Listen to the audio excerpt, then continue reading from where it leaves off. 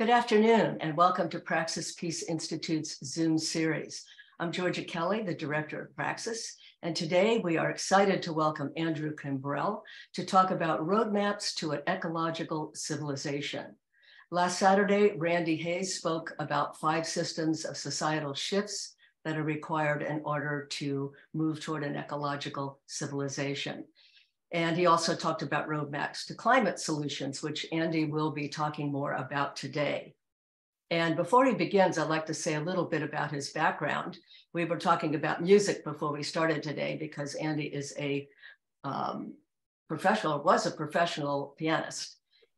He is also a public interest attorney, which most of you know of his career, and author, as well as an advocate for sustainable agriculture. He is the founder and executive director of the Center for Food Policy in Washington, D.C., and is the co-founder of Foundation Earth, an environmental think tank.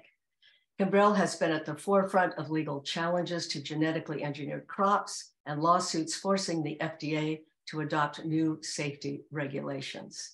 His legal work has also helped maintain the integrity of organic standards.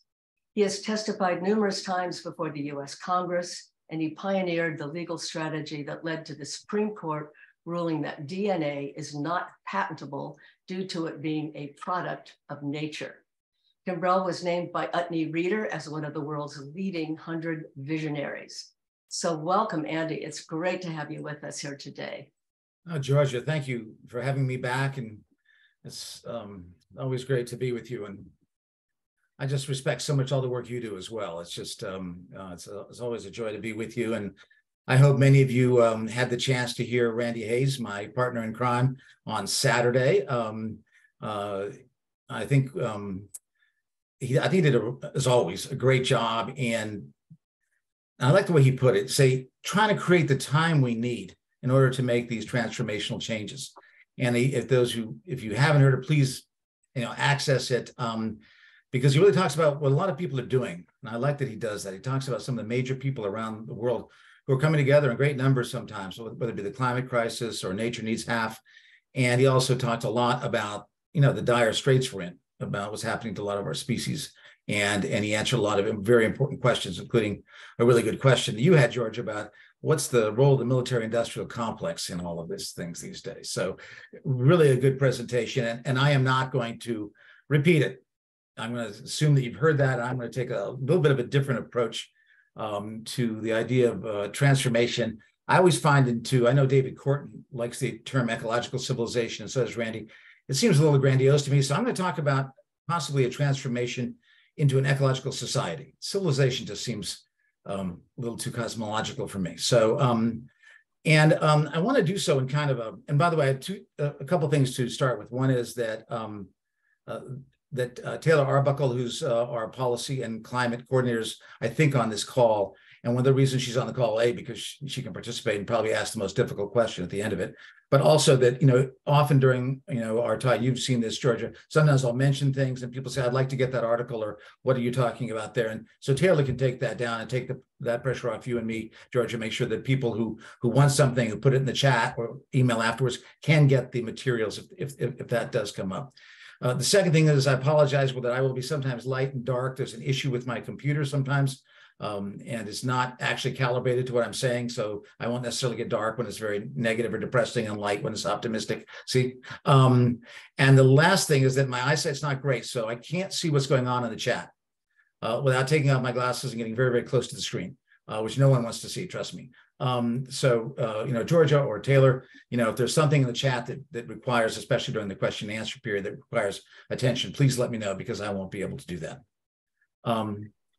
So I thought I'd start today with sort of what Randy was talking about and I was talking about, how that fits in sort of a theory of change, because we keep hearing about change here, but what's the theory of change here? And I wanted to share with you my theory of change that I've been sort of working, for the last 35 years. And it really begins with a story I heard when I grew up. I grew up in New York City, was part of the New Left. And we didn't take necessarily kindly to those who were called hippies in those days and to the New Age movement when it came down. We were New Left. Many of us were pretty well-educated Marxist theory and others, similar theories. And so a little story went around. This is how the story went. The story went is that a guy trips out of a bar, obviously drunk, and he gets hit by a car. And there's two people there. There's the new age man or woman, and there's the new left man or woman, right? And the new age guy's just sort of standing there. The new left guy immediately gets into action, right? Takes off his coat, puts it under his head, takes a tourniquet from his shirt, rips it to stop the bleeding, says somebody call 911, right? And he starts doing, EMT work on the guy. And meanwhile, the new age guy is saying, this guy has a terrible lifestyle. I mean, he's grossly overweight. He's clearly an alcoholic and has compensatory compulsion issues, right? This man is a mess. He really needs some kind of either psychological and physical. And by the way, what about exercise? Maybe that's something he needs, right? And so this was the story would tell about the new left versus the new age. And it took me a while, and I was thinking about that a few years later. And I actually wrote a piece on this for Utney Reader, that actually they're both right. Yeah, you need the person to stop the bleeding. Absolutely. You're going to lose the patient. But unless that gentleman changes his lifestyle, he'll be out on that street again. He'll be hit again, right? Unless he changes his lifestyle, he will, or one of these diseases he's subject to will kill him. So you need to stop the bleeding, but unless you change the consciousness, it's going to happen over and over and over again, and you will not have accomplished your goal. And that's my theory of change. Stop the bleeding and change the consciousness. Now, the vast majority of things I do in my day work is stopping the bleeding. We litigate, we do policy work to stop that biocide/pesticide from being approved, from saving a community from some horrifying animal factory, from making sure that there is not a destruction of our organic standards going in there, right? Doing everything we can to litigate to make sure that global warming gases are limited, including going to the Supreme Court, case that we won. So there's a lot of important work being done in stopping the bleeding, because unless we stop the bleeding, there's not going to be anything left for this transformation we're going to be talking about this evening, right? So you need to stop the bleeding, but there's never going to be enough of us to stop that bleeding, which is now becoming, rampant, unless we change the consciousness that's behind the actions that are causing the bleeding, right? You can't get enough environmental lawyers. You can't get enough even good legislators, much less the ones that we have, to actually stop anything, right? Unless the consciousness, and it's often a pathological consciousness, as we'll get into, that's causing this, is somehow addressed. Stop the bleeding, change the consciousness. And the difficulty here is quite often these are not seen as the effort that it needs to be a combined effort. They're often opposed to each other. So people say to me, hey, Andrew, how come you spent 7 years stopping GMO wheat? Why weren't you writing? Why weren't you talking? Why weren't you getting the message out on how we need to change the consciousness? And meanwhile, my lawyers and my organization saying, why are you writing about salmon economics and cold evil and all these issues when we, so many cases, so little time, Andrew, so many cases, so little time. Don't waste it on this highfalutin stuff that isn't getting us anywhere. So quite often there's sort of an opposition, as there was between the new left and the new age, but they really do go together. So that's my theory of change. And if we're going to get change, we have to stop the bleeding here the best we can with as many good organizers, grassroots organizers, litigators, policy people as we can, nationally and internationally. But unless we change the consciousness, and that's the part that so often is not really being addressed, in my view, not being sufficiently addressed anyway, is changing the consciousness behind it, because otherwise there's never going to be enough of us. All right, so that's the theory of change. But here we're not just talking about change, are we? Right? Here, this is what Son Georgia put into the title of this, transformational change. Whoa. So we're not just talking about change. We're not about reforming. We're not talking about going and improving the Clean Air Act, the Clean Water Act. We're not talking about making certain standards, in the COP meeting in Egypt or the next one that's coming up. Those are reformist changes, but they're not transformational change. At the conclusion of the IPBES report that came out in 2019, 50 countries, 145 scientists, doing the best they can to assess the damage that humans are doing to the biodiversity of the planet. Their findings were unsurprisingly grim. looking at 1 million species facing extirpation in the near term. We're looking at, virtually the entire webs of life being frayed all around the planet, right? But they ended on a slightly more hopeful note. They said, nature can be restored if we make transformational change. And by transformational change, we mean systemic change of our politics, our economics, our technology, our aims, our paradigms, and goals. So that's 145 scientists, right? 50 countries. So they saw it too. But the question is, how do you make transformational change? How does that happen? Right? So I was thinking about this for this talk, and I said, you know what does it take to make personal transformational change, particularly spiritual transformation? What are the steps towards transformation that we know of in the spiritual traditions and in the psychological traditions? Along with my law degree, I have a master's degree in psychology, especially depth psychology. So I thought about some of that, and I think there's sort of 7 steps that can be useful to us here when we're looking at what it really takes to make transformational change. Let me quickly go through them. The first one is you got to have a vision, right? What are you going towards? If it's spiritual change, are you going to go through a sort of a Jungian holism holy thing, right? Is it going to be in the Hindu tradition, the Christian tradition? How do you see your spirituality growing? How do you see you completing in that, right? Here, what is your vision? What's the vision we're talking about? I think, calling it an ecological civilization society is fine, but what does that mean, right? And how often do you see people in the environmental movement actually saying, here's my vision, right? Remember Martin Luther King, I have a dream. Well, what's your dream? What's your vision, everybody? What is it? Right? So I'll tell you mine, if you tell me yours. And I'm going to be borrowing heavily from Father Thomas Berry on this, my great mentor and friend. And sad he's no longer with us. But the idea certainly is reinventing the human kind of at least the modern human at the species level, so that we can live in a mutually enhancing way with the other Earth communities, and with that awe-inspiring, multi-dimensional being that we call the Earth, that is the Earth, right? So how can we sort of reinvent ourselves at the species level to live in a mutually enhancing way with the other life communities on the Earth, non-human life communities, but also with that multi-dimensional being that is the Earth, right? But that's mine, and each of you can have your own. Okay, so that's the vision. And I imagine that many of yours would be similar, maybe different words, different contexts. But so the second step is diagnosing the obstacles to that. Right?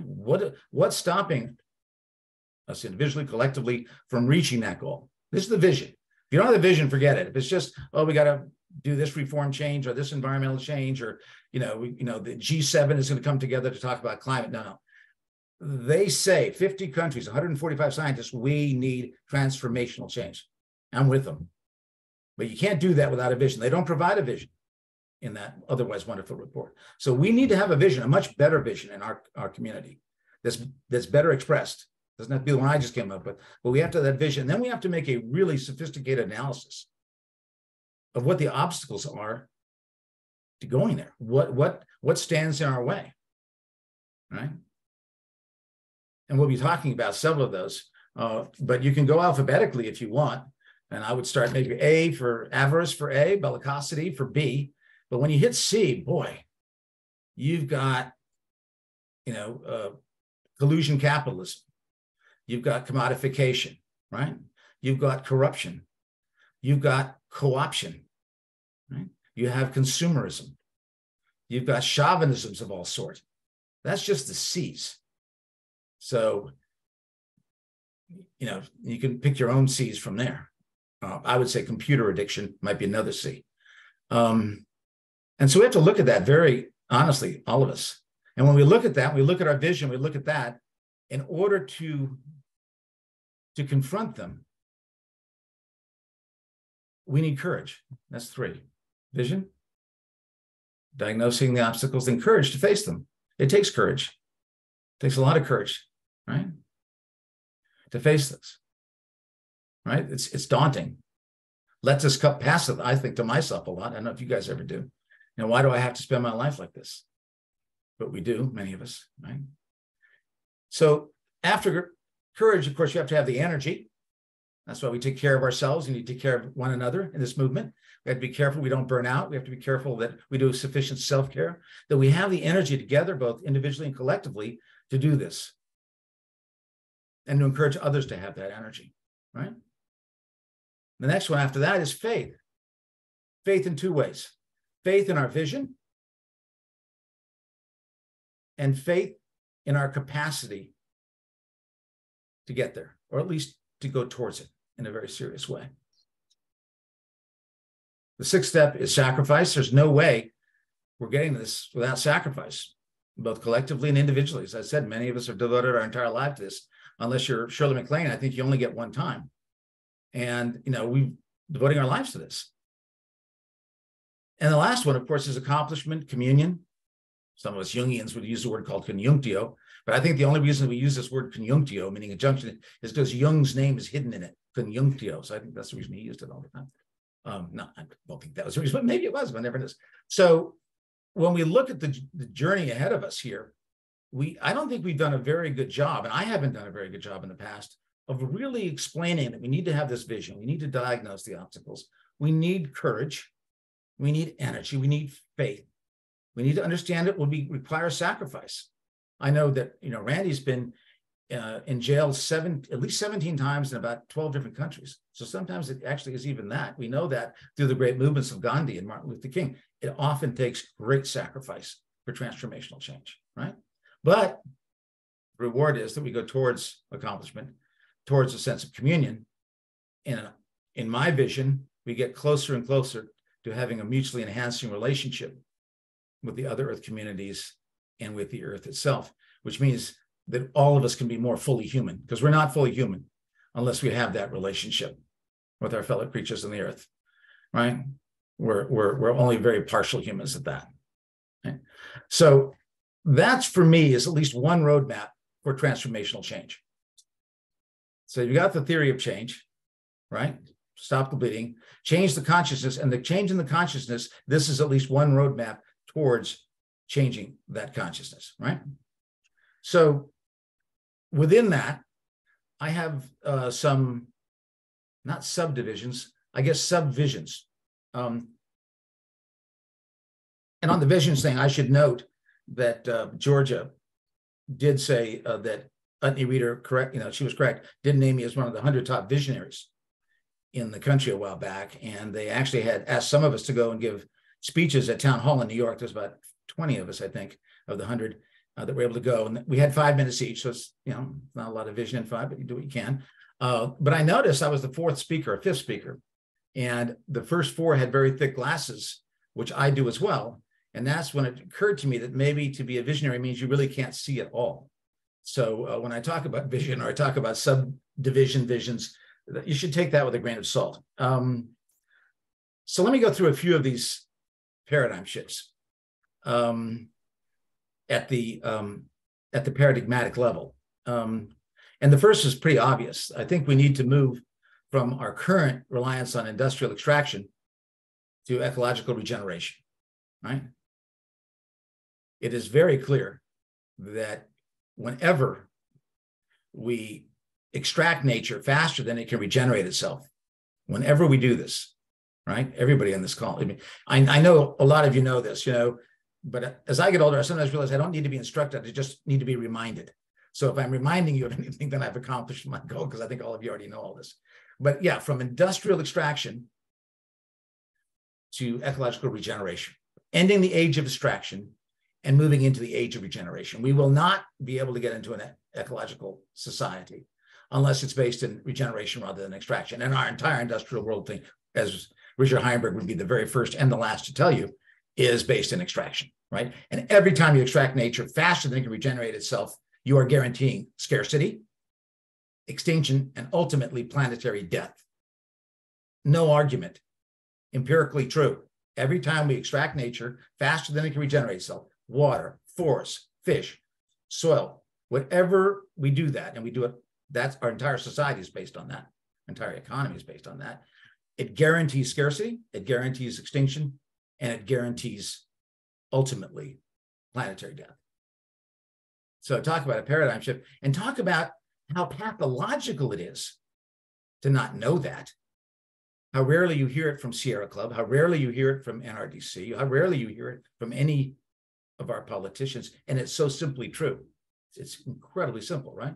But it's also pathological. How can you have an entire economy, entire society, industrial civilization, if you will, that's based on what is clearly a false premise, that somehow you can continue to extract something faster than it can regenerate itself? Nobody would think that with their bank account or their savings account, right? It's so simple.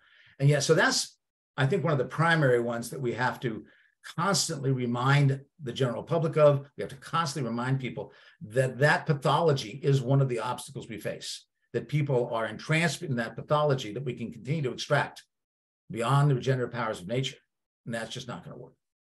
And the second paradigm is the idea that we need to go from eradication to biodiversity promotion. We all remember Aldo Leopold saying, any action that increases biodiversity is good. Any action that decreases biodiversity is wrong. Simple as that. My great friend Doug Tompkins always used to say, how we interact with biodiversity is the marker of the success or failure of the human project. I always loved that. Doug was absolutely right, as he so often was, right? So in a lot of the field that I worked on, right, which is agriculture, it's entirely based in eradication, right? And industrial civilization has done that from the beginning. We came upon indigenous peoples who had a different way. Now, in many ways, an infinitely superior way to the industrial model. What do? Eradicate. We try to eradicate their cultures. We literally eradicated them, almost entirely in many places, right? But we still do the same thing, right? Think of the untold billions of tons of insecticides, herbicides, fungicides that are spread and blanketing the planet, so that industrial agriculture, right, with its monocultures that encourage each one of those, can continue to survive. About 40 or 45% of that agriculture is based right now in the United States in genetically engineered corn and soy that feed nobody. They feed animal factories and they feed cars, and they create high fructose corn syrup. They're field corn. It's not corn that people eat, right? That's 45% because that's the bottom line, right? But the myth was, again, a pathological myth, that nature would not last, that we could just keep eradicating forever, right? They teach adaptation in first grade science in the Washington, D.C. school system, first grade science. And yet Monsanto and these companies have gone to Congress and said, oh, no, they won't adapt. Don't worry.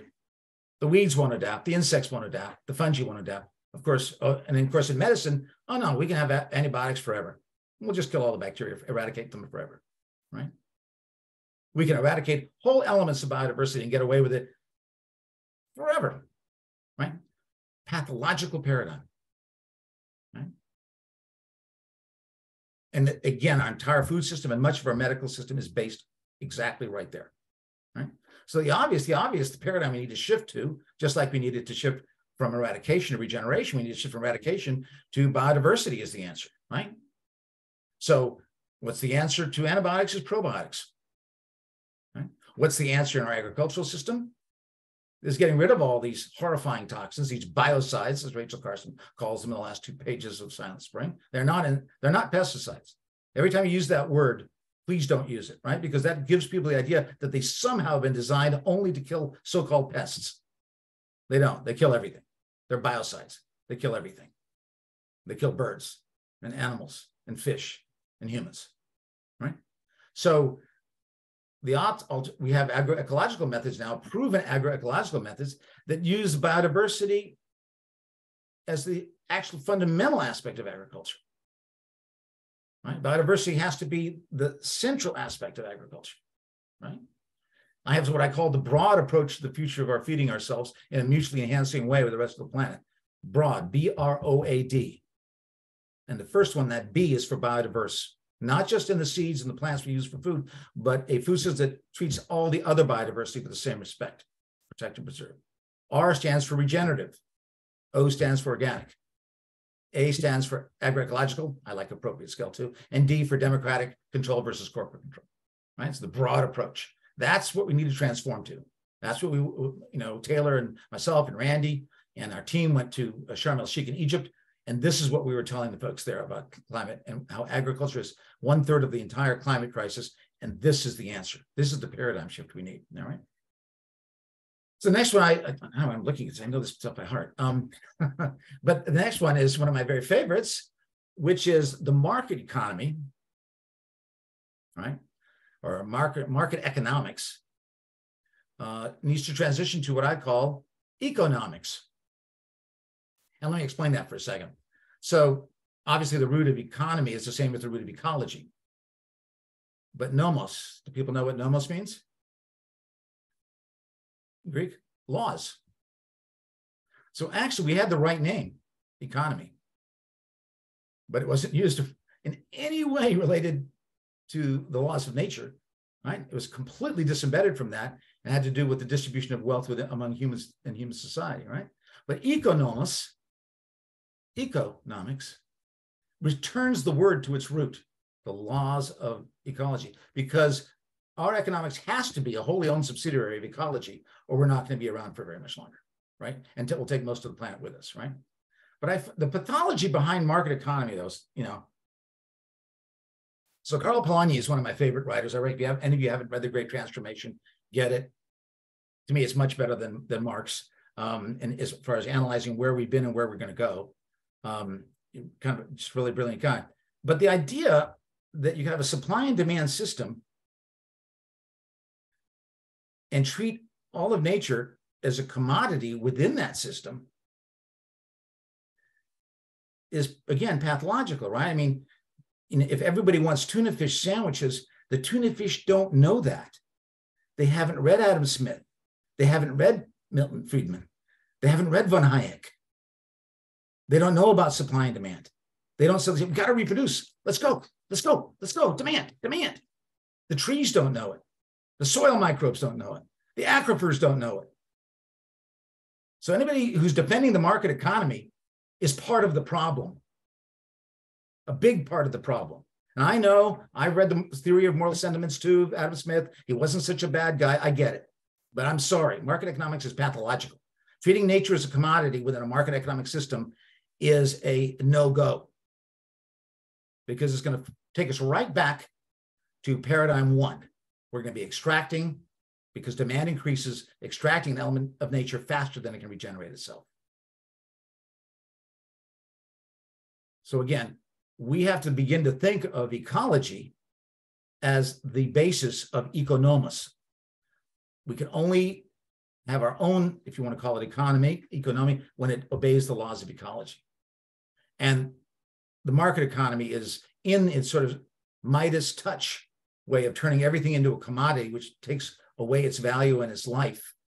Right? Nobody's read Midas, I guess, that's in, doing Chicago School, University, Chicago, because they clearly haven't learned the lesson of that old myth. So that's really, really, really critical that we really understand that. I have never heard Sierra Club come out with that, NRDC come out with that, any environmental group top 10. I've never seen a single critique of market economy. Nothing. It's so easy what I just told you, right? You can't do this. They're not commodities. They're fictitious commodities, as Karl Polanyi called them, right? It's going to end in the kind of catastrophe we're talking about. So unless we know that that's a paradigm, and again, a pathological paradigm, right? And I'm going to talk about where these pathological paradigms come from if I have time. And do remind me, do tell me, George, if I'm going way past time stuff here, because I've got I had a lot to share with you folks today, as you could probably imagine. The other one, of course, is very close to, I don't know, Thomas Berry's birthday was a few days ago. So I'm thinking of my dear friend and mentor. But of course, he's always talked about education, right? And since, we're living beings and sharing this planet, which is itself a multidimensional being, as we know, the Gaia hypothesis, which is now, thank God, being accepted by, mainstream science to a great deal. How can we tell our story without understanding its relationship to ecology? How can we talk about history? How can we talk about economics? How can we talk about politics unless we see ourselves within that larger context? Both our relationship to the earth, the history of our relationship to the earth with indigenous peoples, what happened with the advent of agriculture, what happened then with the Industrial Revolution, where we are with the technological revolution. Those aren't merely human concerns. Everything we've done had an effect on the rest of nature. And if we make a war on nature, as Rachel Carson said, every war we make on nature is a war against ourselves. Through the climate crisis, we are committing species suicide, albeit unconsciously, right? We're not going to suddenly be okay here.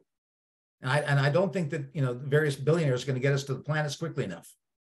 I really don't. So we're stuck with the earth that we're making war on because we're making war on ourselves. Well, that has to be the cornerstone of education. For anybody who's young and coming in any grade, you can teach them about adaptation. You can teach them about every one of these paradigms easily, right? If you have your piggy bank and you've got, $1 there in dimes, right? But every day you take out 2 and only put in 1, what's going to happen, kids? Right? I'm sorry. It's that simple. So if we don't change our educational system from an anthropocentric system to an ecologically based system, we're going to have generation after generation that is still ensconced in these paradigms, right? And that is not going to help us change consciousness. As a matter of fact, it's the opposite of changing consciousness. It's reaffirming these pathological paradigms that we have to transform away from ecological society. So the next two I want to talk about is, and to me, if somebody were to ask me what is the biggest obstacle we face, the biggest paradigm shift we have to make of all of these, and I'm going to get to a psychological thing right after this, but as far as just in the same manner in which I'm speaking about this, it would be nationalism and the nation state. We have invented in 193 countries in the United Nations. Most of those countries have been created in my lifetime. Even countries that somehow young people probably think were there forever, like Germany, created what? After the Franco-Prussian War in 1871, right? Italy about the same time, right? Most of the countries in Africa, again, are younger than I am. So it's not like the nation state is some thing that nature gave us. Quite to the contrary, right? Nothing in nature, nothing obeys national boundaries. Zero. Much less subdivisions like the 50 states. Nothing, right? Even a nuclear explosion in Japan, how did that radiation get into Sacramento, California? Yeah, how did that happen? It did happen, right? We know, right? All the interrelated mutualities, synergies, complex levels of organization within this multidimensional planet, none of them respect any national boundaries.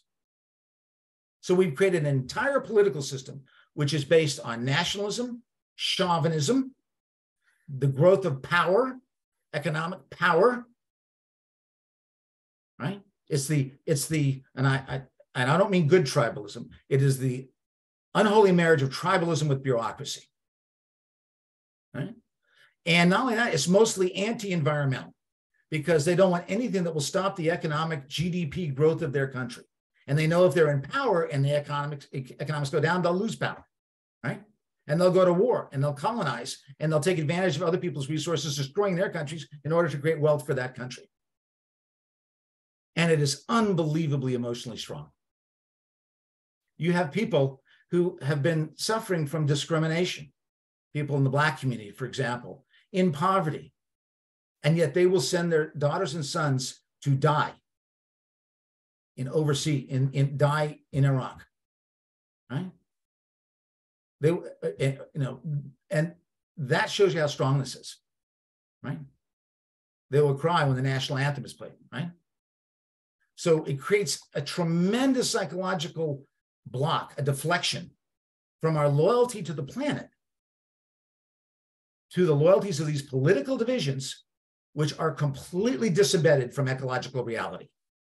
Well, you're not going to get to an ecological civilization with that in place. Not going to happen, right? And we saw that in Egypt.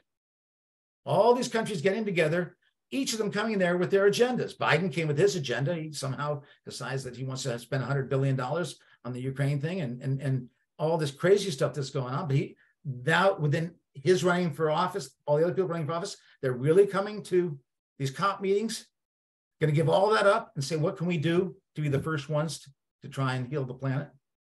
And that's why we're having so much trouble, right? So it actually, in many ways, this is the biggest obstacle because it creates this contrary loyalty and because it's so pathological. Again, like all these other ones, it's so obviously pathological because you obviously can't defend your part without defending the whole. Any good patriot would know we have to do everything we can to stop the climate crisis, and not just the climate crisis, which, by the way, is simply a symptom of the extraction crisis, right? Everybody's climate. Well, that's just one symptom of the whole extraction pathology, right? So unless we deal with these and the biodiversity that we require, right? The webs of life that we require and that your country requires, your country will cease to exist. America's not going to be there on a dead planet. Hungary, France, India, Brazil, they're not going to be there on a dead planet. So it's pathological to think that, I can keep doing this, but I'll somehow survive the death of the planet, which our nationalism is creating. Again, the only word I can come up with is pathological. It is a true dysfunction. And again, I hate to keep repeating myself, Georgia, but everybody out there, when have you heard any environmental organization or any environmental leader talk this way about nationalism? I haven't heard Bill McKibben, I love him, but I haven't heard him talk about it. My old pal, Jeremy Rifkin, my good friend, Ralph Nader, I have never heard a single one of them say this when it's clearly the case. I don't see any argument against it. And unless somehow nations can somehow transform themselves to be what they're not, right? So how do we go, and when you need to go from nationalism and hyper-nationalism, and that's another point to make here, by the way, nationalism isn't getting better. It's getting a lot worse. Nationalism is already a problem before we got to hyper-nationalism, which is what we're seeing all around the planet right now. You've got Trump, you've got Orban, you've got the woman in Italy, you've got Modi, you've got, you name it, right? Putin, all of them, hyper nationalism. So it's going worse. And again, that's always associated with anti-environmentalism because again, they don't want environmental concerns to interrupt their power and their economic future of their country, which their power depends on. Right? So where do we go? What's the paradigm shift? Well, it's pretty clear, right? We need to go from nationalism to the earth, right? Our loyalty has to shift. We need a massive loyalty to think that we are earth citizens. We are earthlings. We are earth citizens primarily. We can have dual citizenship if you want, but logically, the primary loyalty has to be as a citizen of the earth, because without that, your other citizen, American citizen, whatever, is not going to make it, right? And also, it's so much more beautiful, right? It's so much more beautiful to think of this beautiful blue planet as the thing you're most loyal to and that you're willing to die for versus American empire. Or God help us, what was going on in the Middle East, now what's going on there in Ukraine. So, and then what is Earth, what would be an alternative organization? This is something that Randy Hayes and I are, so interested in, as well as you heard that on Saturday, is what about a bioregional? Right? The Earth divides itself into bioregions or ecoregions. That's really the organization of the Earth. So what a thought, what a vision. We live in a mutually enhancing relationship with the planet, partially because we will be in bioregions. And unlike competitive nations, bioregions understand that they rely on each other for their survival. It's not competition, it's cooperation.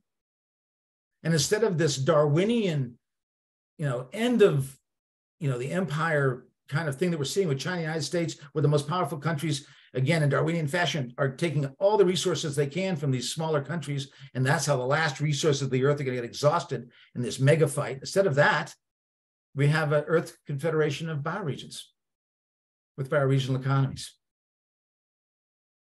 Yeah. Now, in many of these areas, like suspicion of pesticides that are biocides, we've come a long way. We're not, if you go think of A to Z, we're probably at D, E, F, G. A lot of people understand they're buying organic, right? So in many of the paradigms I've been talking about, we were already moving. It's not like we got to go from A to Z to each of them. Not going to happen, right? We've gone towards. That's my favorite word, by the way. Towards. You're not going to get to Z. Go toward. Are we going towards Z? Are we going towards that vision, right? Towards, my favorite word. Are we going towards it, right? So in this one, we're not. I really do not see, except to very, very few people in any, by the way, this is the same issue. Do you care as much about a kid in Yemen as you do a kid in California? So this nationalism isn't just affecting this issue. I believe it distorts our humanity, our sense of social justice, in almost every aspect of our lives. So nationalism to earth citizenship and advocacy with that level of loyalty, right? And then to the beginning of an investigation, exploration of what bioregional economies might look like and how that organization might be, right? Okay, last, I promise, but maybe the most complex. So how do we go from industrial consciousness to ecological consciousness? And in whatever time I have remaining, I want to explore an idea I have with you folks and see what you think. And we can comment on this if you find it intriguing enough. Does everybody here know about privilege, white privilege? Yeah, Georgie, you're nodding. White privilege, class privilege, sex privilege, right? And what they mean there is an unconscious, innate assumption having to do with the circumstances of your birth. And that in certain areas, in certain cultures, if you're born wealthy, you think the wealthy are virtuous or think that they at least have the right to power, and that poor people are probably there because of some personal failing. That's just sort of an innate way, sort of the Mitt Romney, makers and takers things, right? It's an innate thing. And everyone's getting EDI training, including my own organization, and I think it's very worthwhile. I'm a psychotherapist as well as being a lawyer. So I think looking at our unconscious thing makes us fuller human beings. Seeing if there's something that's separating us from our other human beings means that we're not fully human. We're not fully humane. We're not fully with one another, brothers and sisters, which we need to be. So that I have no issue with that, except when it's weaponized. When people don't say, hey, I'm not really trying to find out this so that we can become more full with one another and more, redolent with understanding. No, I want to actually weaponize it because you're white or because you're male. That does a great disservice to that idea. But we now know that environmental groups are having a tremendous problem with this, because a lot of the staff, London is saying, hey, we've got to move into these privileges, right? And I think it can be useful. But we even had Ben Jealous recently appointed head of Sierra Club. And Ben is a wonderful guy, but he's not an environmental guy. He hasn't spent his life working, for the planet, for what we're doing. So they brought him in. So how do we respond to that? How do we deal with that? So the three aspects of this are one group in human society feels superior to another innately. In order to maintain that, it projects its inferior traits onto another group. That way it absolves itself of those traits and projects it onto that group, which is then stigmatized.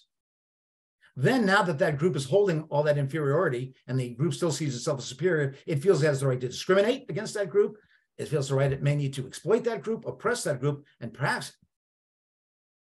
extirpate that group, right? Because now you're projecting all your negative things on that group, Jews, blacks, you name it, gays. Now I want to actually exterminate them because I've projected all my, at least unconsciously, because I've taken all my inferior functions onto them, and now I want to get rid of those, metaphorically, symbolically, unconsciously, right?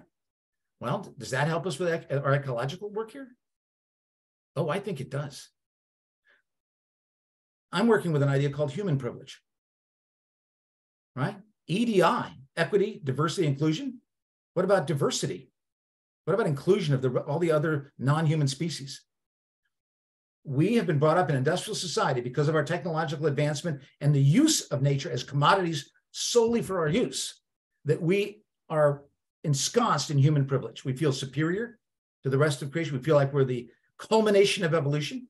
We feel like we have the right to utilize nature in any way we want, even to genetically engineer it to suit our principles, to literally look at all of nature as natural resources. Natural resources, how many environmentalists use the term natural resources? The minute they do, they've fallen into human privilege. Because natural resources, by definition, means nature available for human use, right?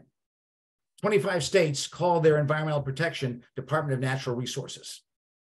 Canada, their Environmental Protection Agency, Canada Natural Resources. Mexico Natural Resources. Renewable resources, non-renewable. For whom? Non-renewable for the whales? Renewable for the butterflies? Right? Natural resources is the language of human privilege. The Natural Resources Defense Council should change its name to the Nature Resource Defense Council. Right? And by the way, we even project our negative things onto things. If you call somebody an animal, is that a compliment? If you say somebody's beastly, is that a compliment? Right? Somebody's really racist, you call a racist pig. Right? Cops, pigs, when they're abusive. Those poor pigs, 129 million of which we kill each year for our use, I don't think they deserve that opprobrium. I really don't. But it's not everything I talked about today.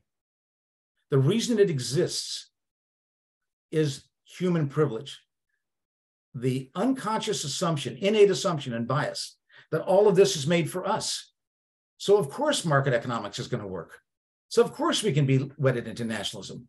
Of course we can extract as much as we want. Of course we're going to be able to kill and eradicate those things that are inconvenient for us. Of course we can, because it's all made for us.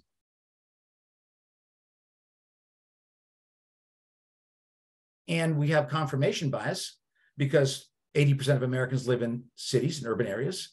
55% of the world's population now lives in urban areas. So they're no longer in touch with those natural systems. They're no longer in touch with those non-human earth life communities. All we see around us is humans in interaction, our economy versus economy. All we see is our politics. All we get on MSNBC, all these things that we see are filled with human issues, but never the issues of the human's relationship to the rest. And we're never going to find peace among ourselves. We're never going to find peace among nations unless we make peace with nature. And we're never going to do that until we realize that we are equal partners and that those aspects of nature need to have their rights and they need to have their survival and they need to be privileged just as we are and that we depend on them. So we shouldn't have a declaration of independence. That belongs to that other thing. God bless, wonderful things in there. We need a declaration of interdependence. Understand that each and all of us is linked. And until we understand that mutually enhancing link, and we get rid of this human privilege, which is the basic consciousness problem with industrial society, we're not going to make this a really important transformation from the industrial society and its disastrous, zombie-like present still, because it's totally, as I've noted, there's no future there, to the future that we have to have. Thanks, Georgia. Oh, this is incredible, Andy. I mean, I feel like what you have said today has just made me feel alive again in a way. I think you and Randy really present a whole picture that I wish everybody could hear. And one of the things I wanted to bring up, because it's so all-encompassing, that's what's really important about it. You don't leave anything out.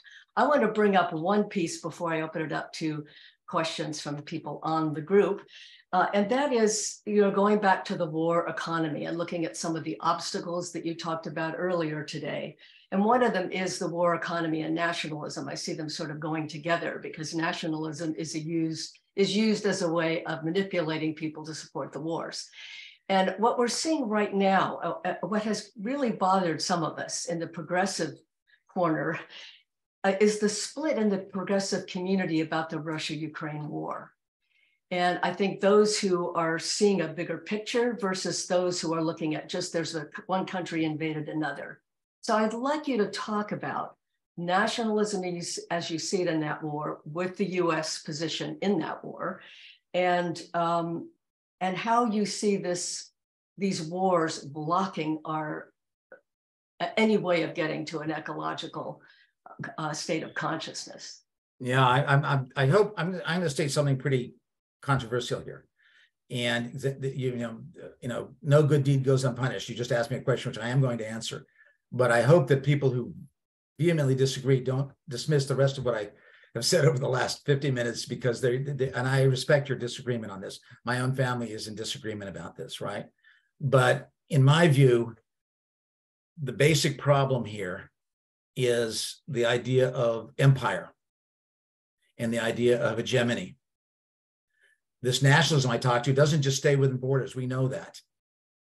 We go empires all the way back. Roman Empire, Ottoman Empire, Austro-Hungarian Empire, British Empire, half the world, right? And the last really big empire is the American Empire, right? And the idea among certain American foreign policy people that America should have hegemony over the world, that we are the world's policemen. We're the leaders of the free world, right? This is the messaging. And so what happened here is that after the Soviet Union broke down, Gorbachev did that, rather impulsively, but he did it. And in many ways, it's amazing. The US said, we're going to let it go. We had this Cold War, we're going to let it go. If you let Germany get united, we're not going to put American missiles all the way through the Warsaw countries, much less your Soviets. They can be neutral. You got to behave. And that was promised. But starting in 1999, the Clinton administration, people like Strobe Talbot, Victoria Nuland, we know this whole neocon group, just like they went into Iraq, just like they went into Libya, said, no, we want to actually surround Russia, and really finally win that war, win that hegemony. And they went all the way, because of the 1,300-mile border with Ukraine and Russia, right? And so they pushed it all the way into that. That was their plan from 2008 on, right? And Putin was too interested in trying to keep his economy going. And then when they overthrew the elected government of Ukraine in 2014, and that war started in now we call the Donbass area, Putin got involved there.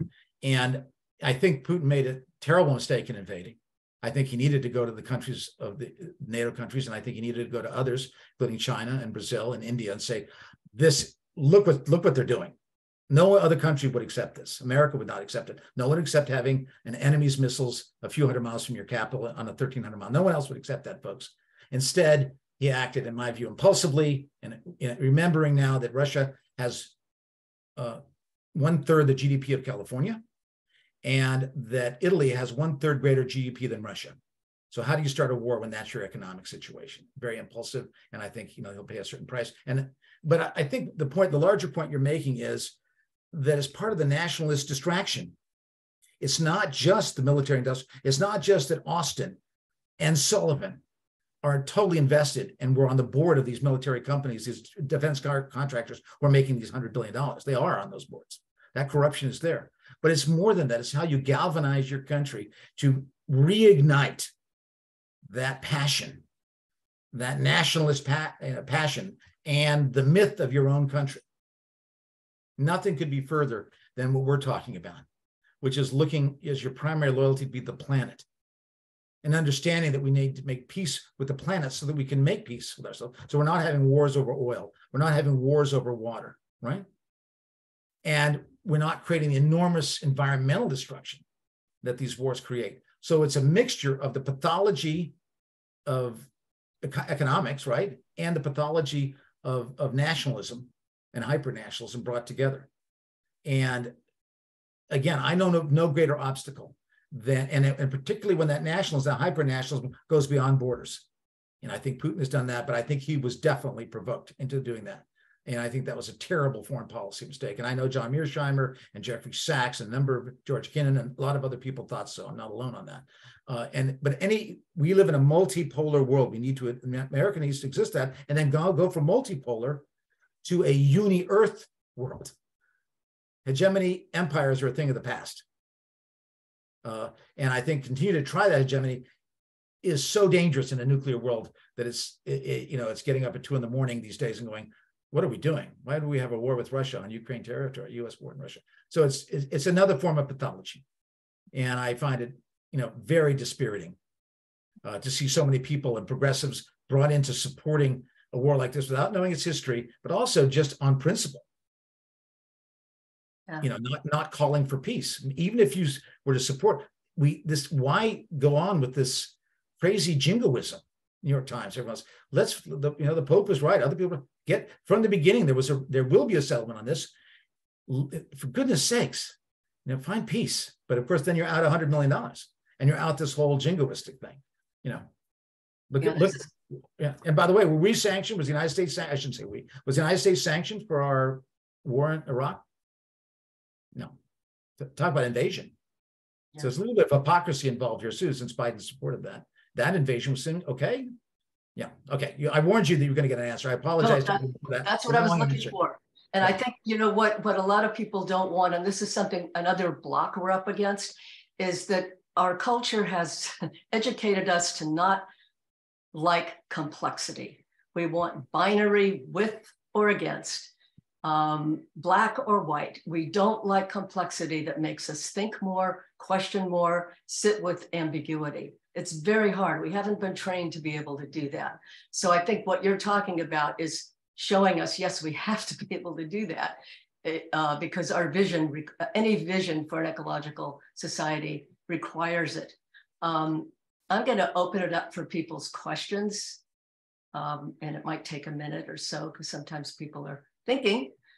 And when you're called on, you can unmute, but please don't unmute unless you're called on, so that way we don't have extra noise. While we're waiting, oh, here's a hand. Okay, Linda. So I agree with everything you've said, but where is the impetus for a hegemonic world going to come from? The UN? Where's it going to come from?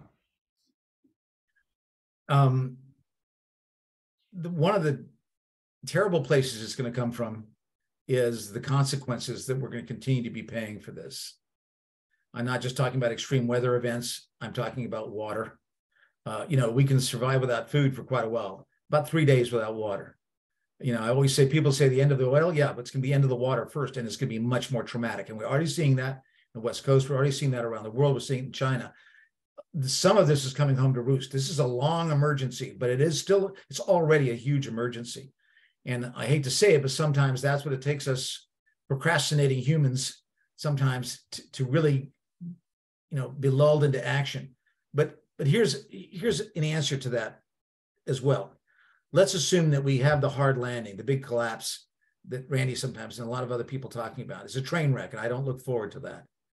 But unless we have a narrative, it doesn't have to be exactly the narrative I just came up with, but unless we have a narrative of where we went wrong, that this isn't about immigrants ruining our society, this isn't about one ethnic group or another. That's not why we're in the trouble we're in, and the earth is in the trouble we're in. There's a narrative, but no one's telling that narrative. But if all of us get together in our books, our articles that we're talking about, and begin to get that narrative out there, that this is really endemic to the pathologies of industrial culture, industrial society, despite all the benefits it gave us, that at least begins a narrative. So when history comes to meet us, they know that we have a narrative and we have a way out. Right now, there is no narrative, so it's scapegoating, right? Something happens, 2008, suddenly Trump comes in. People get angry. It's the problem of certain groups, but they don't understand the very simple and basic pathologies that are behind all of this. And we've done a very poor job, in my view, in the environmental community to really get that narrative out there. It's all about narratives. It's all about stories. And simply being reformist and talking about climate all the time, that's not going to do it. We need to have a much more transformative, exciting vision, especially for young people, that they can respond to, and not just, try and stop this or stop that. But there is a vision out there. There's a vision of how we could live. There's a vision of how we could interact with the earth. There is a beauty to having loyalty to the earth. There's a beauty of the idea of being, I would guess right now that if there was a big enough campaign that you could get 10, 20, 30 million people to say, I am willing to pledge my loyalty to the earth and as an earth advocate over my nation state. especially young people. I say we're tired of that. We're tired of the wars. We're tired of all the Trumps and Urbans and all of the other crap.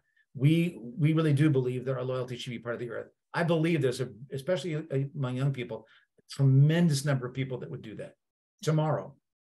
I just want to take it a little bit further. I agree with you completely, but where's the leadership for that coming? I mean, if we're talking about collapse first, then I would see it possibly coming from the regional as you said, the bioregional. You know, we're going to have to reorganize ourselves maybe from the ground up, and then maybe grow towards that.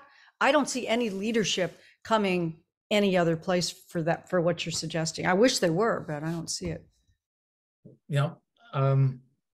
We're required to be faithful, not necessarily successful. We're faithful to our vision. But I think of myself as a leader. I think everybody on this call is a leader. We all can be leaders. Leaders in our communities, leaders with the stuff we write, leaders that we talk about. Let's not. If you don't like history, make history. Don't like the news, make the news. I certainly do that in the Stopping the Bleeding in my organization. Again, in the 3 times the Supreme Court, we've made some history, but this consciousness stuff is harder. I'm not pretending it's not. It's just, we have to get the word out. Yes. It took me a long time to come up with these very simple paradigms. They sound so obvious, don't they? But it took me, and I think about this all the time. It took me like 3 or 4 years to really work this out. And I only gave you about half or a third of what I've done, but still, and I would sit a forehead slap or desk face slap. That was so simple. How come I didn't see that? How come I haven't been talking about that for the last 30 years, So that's why we'll have you back 2 more times to get to the other 2/3.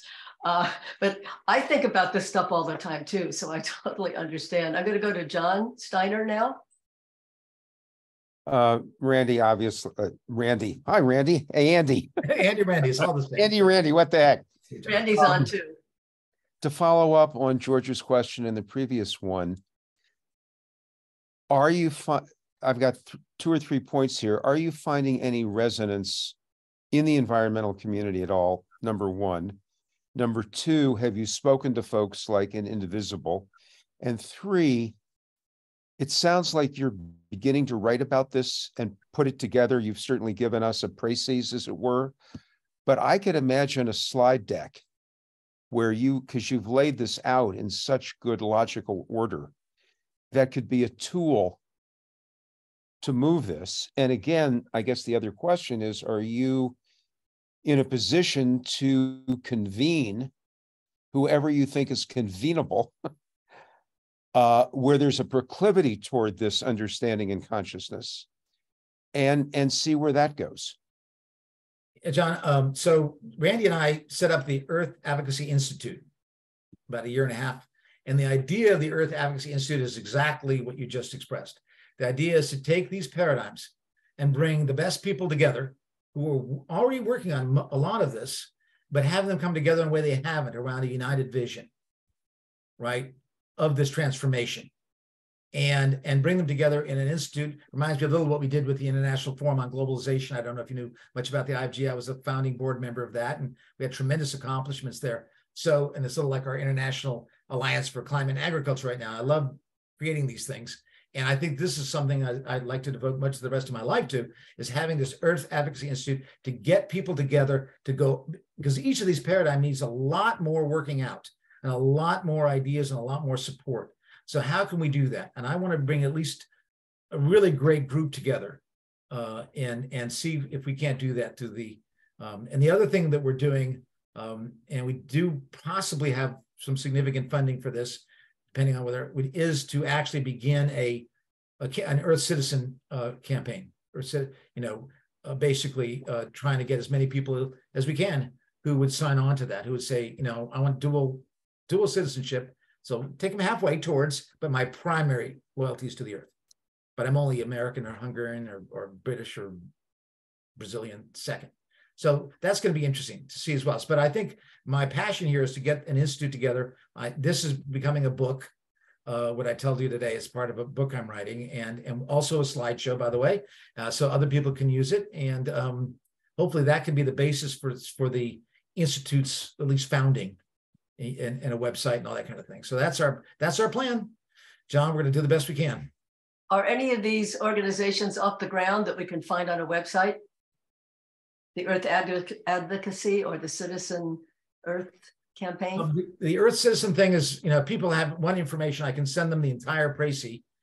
We have a potentially significant funder. I'm just trying to work out how that would actually work. I'm not a online person, Georgia. I'm not a webmaster or meister or whatever. And obviously in today's world, it'd be a little like a Vaz or change.org. It would have to have that kind of reach. So I'm trying to understand more of that and see how that reach would go. I would also love to have in-person or citizen meetings or citizen salons or citizen flag or citizen anthem. I'd like to maybe write one myself. So I don't want to co-write it. Co-write it. I just don't want to be online only. I want it to be in Randy was able to, with Rainforest Action, he had college campuses, all devoted to rainforest. I'd like to see it, that not just online, but it's going to have to start online. And I'm just trying to be, even as we speak, I'm trying to get more acquainted with what that would look like and how that might go forward. Great. I want to call on Ned now. Thank you. I'm hiding. I can't get my camera to work because I'm not adept at that, but this is so thrilling, Andrew. What I'm hearing from you is that you're operationalizing Thomas Berry's idea of moving from one biogeological era to another one, the whole shift to the Ecozoic. That's been, that caught me, put me on fire when I first read about that. And now, here's how you do it. 1, 2, 3, 4, well, the 7 steps. But anyway, I'm so thrilled. Thank you. Yeah, thank you, Ned. So, Father, I'm going to call him Father Thomas because that's what I always called him. And I were very close. And I was there a couple of weeks before his death in North Carolina. And he looked at me, in a way like, you got to move this forward, right? I love what you do, Andrew. I love what you're doing in the other work, but this is what you need to move forward. So I came back from that, and I said to Randy, you want to join me in this quest? And so we started Foundation Earth, and then we honed it down to this and started the Earth Advocacy Institute. You are absolutely correct, Ned. Father Thomas was the inspiration for me to really move forward with this and to realize I don't particularly like the term ecozaic. So I like this transformation from industrial to it's more humble. Remember, he was a cosmologist, right? And Brian Swim, and that's way beyond my pay scale. What I talked to you about today is more within my pay scale. I'm not sure how this fits within the cosmology. I remember saying to Father Thomas at breakfast, Father Thomas, I think we really need to pursue this idea of Earth citizen. And he said, Andrew, Earth citizen? What about citizen of the universe? That's so Thomas, right? And I said, Father Thomas, can I start with the Earth? I know you and Brian, and great, I love the whole universe thing, but I'm a little more humble. Can we just try the Earth thing first? True story. I bet it is. I think John wanted to ask something else. We're going to close up the questions soon, but if anyone else wants to ask one, you need to put your hand up now. So I'll go to you, John. Andy, I'll put myself in the thrilling inspired category. I just encourage you to put out a draft of a simple slide deck because the basic ideas are here. I know from an academic, research, professional, be acceptable point of view, it needs more research, but the germ and the gist is here and it's inspiring just as it is. And I think this could move perhaps more quickly than you think. And we know some other people who are thinking as big and globally as you are, both online and in person, and we can talk about that offline together. Great, John. Much appreciated. Yeah. Very good suggestion. We'll work on it. We'll get it done. You are getting it done. Yes, absolutely. I definitely want to stay plugged into all of this, Andy. I just wanted to tell you that. And hopefully we could have another chat next week. Us. Absolutely. We'll get stuck on Bach though. No. We'll have to put off Bach to the end of the conversation. Move that because you'll talk about that forever. Just one quick thing. I just to finish a little bit here is that and I feel this all the time. So that this, I'm not on top of this mountain, but you know, the opposite of courage is despair. And I really, you know, those of us who see, as we see so many of us on this call, and those of us who are sensitive and whose feeling function feels for the other communities of the earth, it's sometimes very difficult for me. Anyway, it's to be avoided. They would want our courage. And I would remind us all that courage comes from the word core, which means the heart, right? It's not just the solar plexus chakra involved. It's that heart chakra too, courage from the heart. And I think if we continue to work in that way and we're faithful to our vision, you know, remember that's the first thing, is all of us to share that vision together. You know, we won't get burned out and we won't get despaired and discouraged, right? If we're faithful to the vision, then we don't have to worry about success. That will refresh us. It's refreshed me. And I hope the same for all of you. Great. I want to thank you, Andy. This has just been extraordinary. And I think it's going to cause us to have a lot of discussions afterwards. We have a discussion scheduled for Praxis members on the 26th of the last Friday of this month. I think it's the 26th. And I really want to discuss the program that Randy presented and yours together, and have people read it, watch these programs, and then have a discussion of what you both have presented. I think it's really profound, and it's exactly where we need to go. So well, thank you, Georgia, for giving us the opportunity. You know, Randy and I just talk to each other all the time. It's really nice to be able to have other people to share this with and get some feedback from, because after a while, you're not sure, is this crazy or is this a pretty good way to proceed, you know? So I appreciate it so much. I really do. And I always appreciate your work as well. Well, thank you. I want to thank you so much again, because this has taken us to another level today. And I think it gives us a lot to focus on. Sometimes with all the distractions going on in the news and in our world, it just feels like there's no place where we can focus in and get something done on a systemic level. And this takes us to that reality and possibility. So thank you for that. Thank you. And hey, folks, if you didn't see Randy, check out his talk. Oh yeah, I sent everybody the link to that. And after today, you're going to get the video links to both Randy's talk and Andy's. So you'll get both of those. The Randy Andy Show. The Randy and Andy Show. That's what I always call it. Randy didn't say anything. He's probably bored. He's on. He's heard this all before. Yeah.